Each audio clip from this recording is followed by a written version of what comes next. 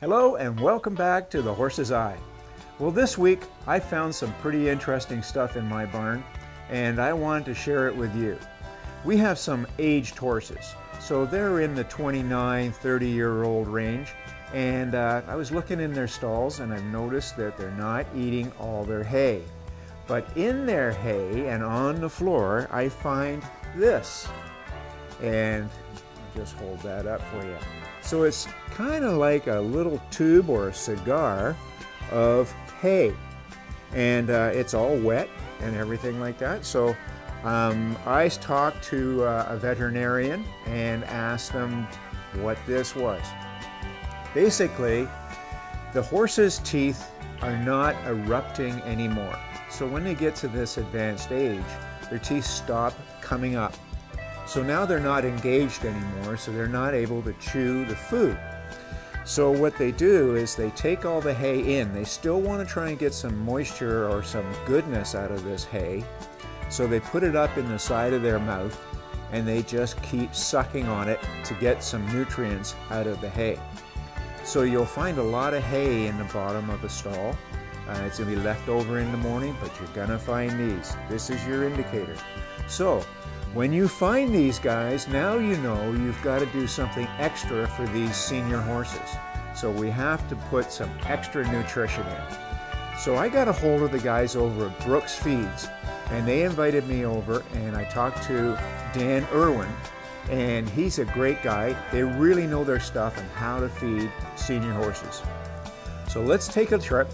We're going to go over to Brooks and talk with Dan.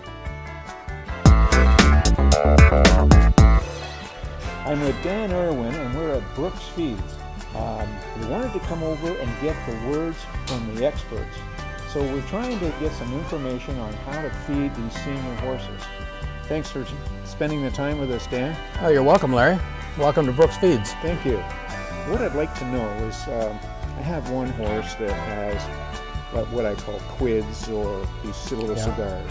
Yeah. She's got a little bit of an issue with, no teeth, like they're not growing anymore. Right. So my question is, like, how do I feed her, and how do I feed senior horses that do have good teeth? Okay. We want to get these horses that are retired and make it so they're comfortable and they've got good weight Exactly. on. Yeah. Well, you've raised two issues separately there. Let's talk about the horse that's got the problem with the teeth. Okay. But in both cases, the most important thing is to get as much fiber into them as possible. The horse that's got the poor dental problems is a real challenge because they can't typically eat as much hay as they should. Right. So we would look to something like hay cubes, and we could soak those. The other thing we can do, most manufacturers have something either called a hay replacer or a forage replacer or a chunk of some kind that's got built-in fiber, usually from soy hulls, beet pulp, and really good quality fiber that makes up for what they can't get out of the hay. So you can use a combination of the two. I always suggest that you should give the horse some hay anyway, even if it doesn't seem to be able to eat very much of it, because it keeps it busy. It's a natural instinct for them to try and graze and eat. But it's important, the first thing always is to get as much fiber into them as possible. Okay. So does that mean like it would be a pelleted food or something like that? It's a pelleted food, but there's very little grain product in it. It's made up of fibers, what we call super fibers, things like soy hulls and beet pulp that are good quality fiber, but they also have a fairly high digestible calorie content. Okay. So the horse can get its fiber, but it can get the calories that it needs at the same time. Right. So if I've got my old horse, should I have somebody from Brooks come over and take a look at her, or do I need to do that? Yeah? It's always a good idea to have somebody come over and have a good look at it and give you some suggestions. But there are a couple of general guidelines I can give you for a senior horse. First of all, most senior horses, providing that they don't have any issues such as the poor teeth you're talking about, or Cushing's or metabolic syndrome or any of those things, most senior horses get along quite fine on feeds quite similar to what a regular horse would eat.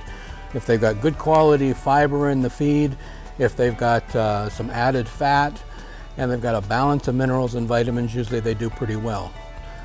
Some easy keepers don't really need any grain, but they do need a balance of minerals and vitamins. So we have what's called a balancer pellet, which is something you would just give the horse maybe a pound a day, and that gives it the minerals and vitamins it needs without any extra calories that it doesn't need.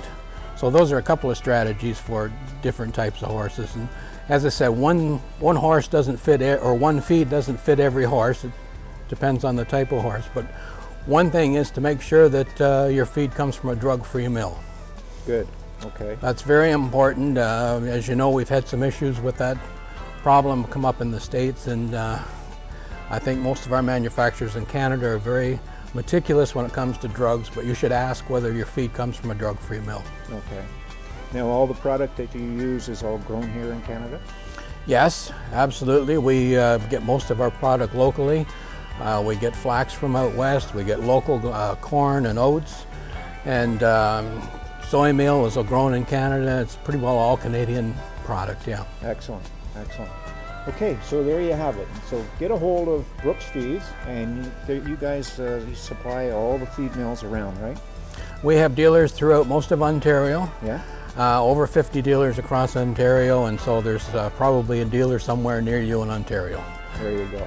Thanks, Dan. You're welcome. Thanks, Larry. Thank you. All right, well, we're back at the farm after a really great trip over to Brooks Feeds at Port Perry.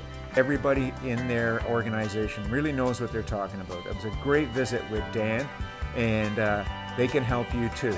So if you go to this address right here, go to Brooks Feeds. They have a section on their website that you can ask questions. Tell them what age your horse is, what kind of horse it is, and they'll try and give you some information on how you should best feed that horse, get some really good nutrition in, and get some good weight on those older horses. You know, these older horses, they've really worked hard through their life for us, and hopefully they've pleased us. So when we put them to retirement, let's make sure they get all the nutrition that they need. We want them looking nice and healthy and fat and sassy, and that's what they deserve. They took care of us. That's all I have for this week. I'm Larry Bonehill. This is The Horse's Eye. Ride hard and ride safe.